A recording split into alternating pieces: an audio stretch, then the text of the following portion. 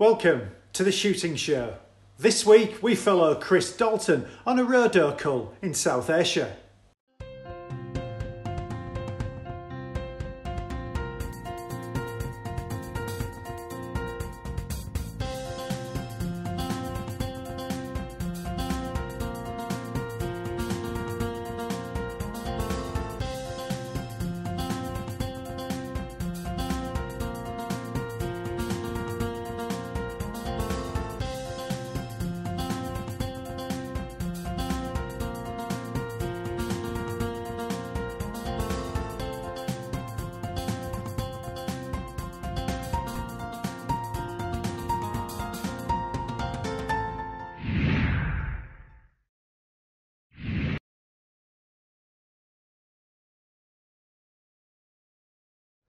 Okay, on this week's show we're back at home in Ayrshire, early in the doe season. We're up at a little piece of ground. It's one of my favourite little bits of ground actually. It's got a little bit of everything. There's some open area on a banking that's bounded by a railway line. There's a nice sort of small broadleaf area of woodland, and then there's some commercial conifer planted in and among it, but there's a lot of open area. It's actually marked out for with some footpaths, so a walking area. Although, I mean, in southwest Scotland we don't get many walkers, but there are one or two that kind of use it regularly. So particularly at this time of year, early in the doe season, with daylight hours as they are, and on a weekend, you will get one or two people probably out reasonably early walking the dog, which they're perfectly entitled to do.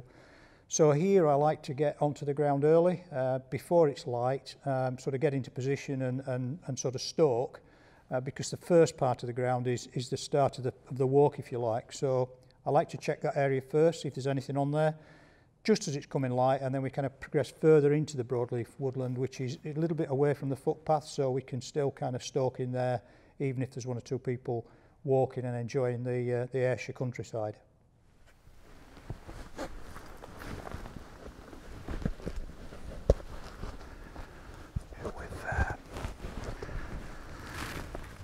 We've come out early this morning. Graham was stalking with a client last night along some beech trees on the edge of the road here, and came across quite a badly injured young Roe Doe. He's carrying a leg. It's feeding all right, but obviously there's something seriously wrong with it. I suspect it's probably road traffic, because this is right close to the road and it's quite a fast stretch of, it's quite a little country road and it's a fast stretch. I just wonder if that's maybe the cause of that. So we've come really early before first light. We're going to sort of, the wind's wrong to get into it from this position, so we're going to work around, come in just before the light gets up. I've actually brought the thermal so we can see if we can see it in the dark, identify it as the injured one, and then sort of try and get it shot if we can, because obviously it's not going to survive the winter like that. So that's the plan this morning. It's very still, nice morning, so it's going to be quite tricky.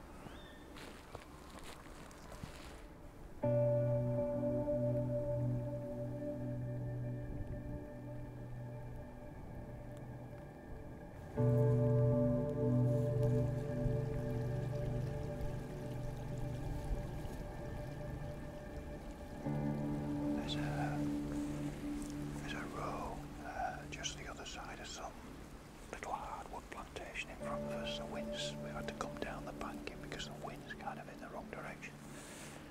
I'm going to have to work on this bottom boundary and then try and come back up into the wind. It's actually feeding. There's probably more than one, but I can certainly see one. It's feeding up the bank. It was a dog that kind of alerted us to it, because she started to indicate as we came down.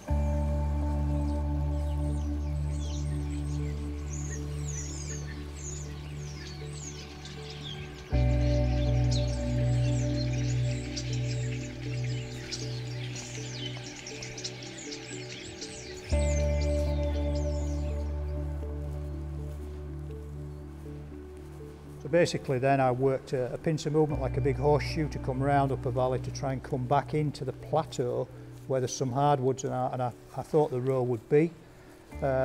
All the way around the dog keeps indicating, so she's picking the scent up, so I knew the deer were there. And I expect there'd be more than one roe because there usually is. But by the time we'd made the loop round, unfortunately, as was often the case, either the deer had laid up or it had gone into the trees. So she wasn't there, so we kind of progressed on to get into the broadleafs.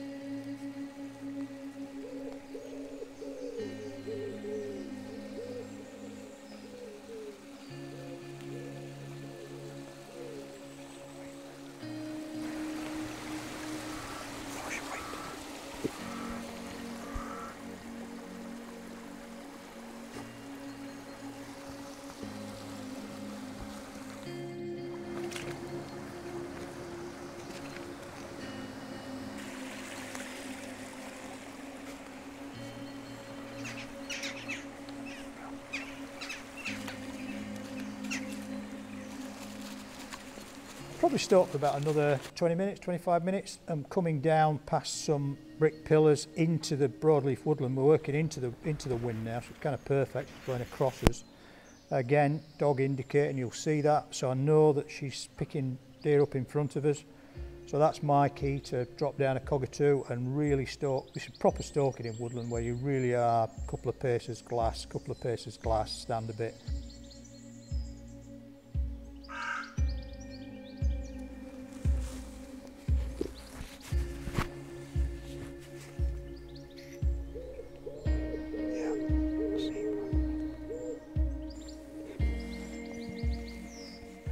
And we picked up deer through the other side of the thicket. We've got some willow and birch thicket, and the deer were not aware of us and kind of feeding on the far side of it, and it was quite thick where we were.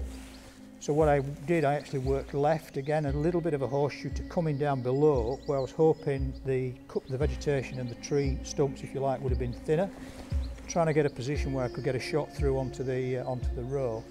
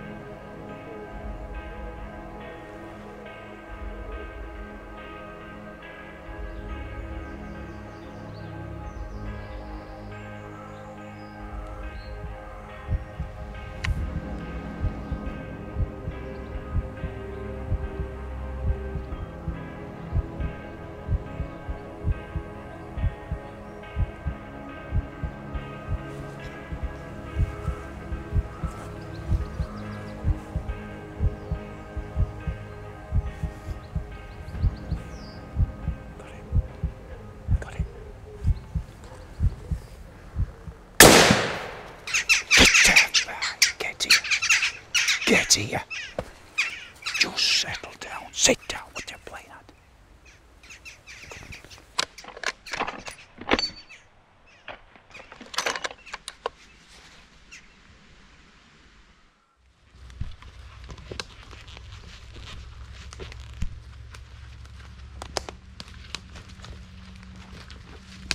Blood everywhere here. Just went right through. What she'd actually done is run it underneath a fairly thickish block of conifers. Dog again came in handy, let her cast off, and she's kind of straight to it, so I could follow in with the dog, and she showed me where it was. Amazing how far they can run in these. Just a little bit into this thick cover, incredibly difficult to find. That's where she comes in handy. We'll get this out, we'll get it rolled up. Good lass, good lass. Good lass.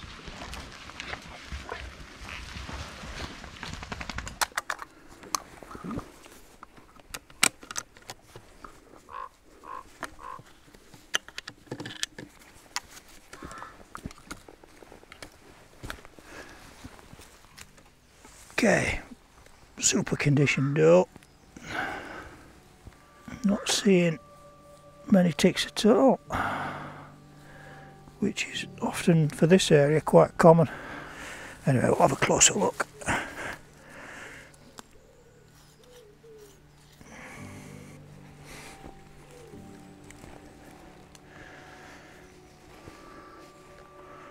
always find it's nice if you get a good comfortable working height. We've got to spread those legs as wide as we can.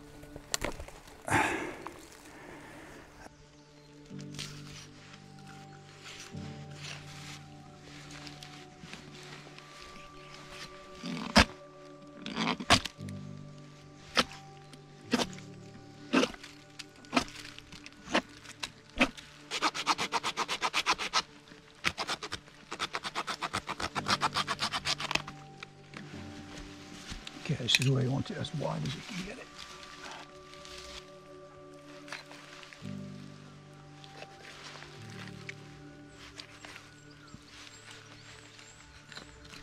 And then out.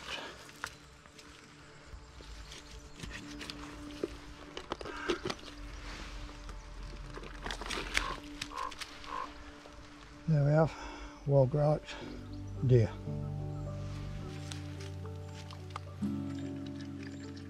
No terrible manners.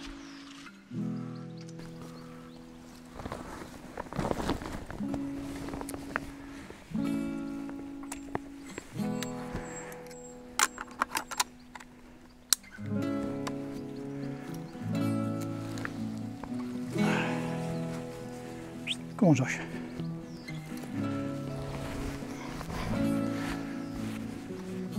Come on. Come on.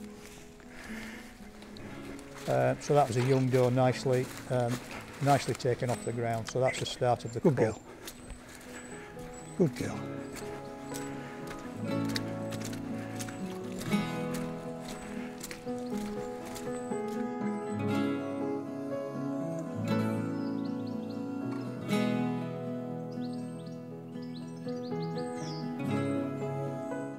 Well, that's it for this week. Thanks for watching. Please like us on Facebook and follow us on Twitter, and do ring that bell for more videos. And if you're not a member of Basque, it's time to join now. Basque, looking after your sport, looking after you. This has been The Shooting Show.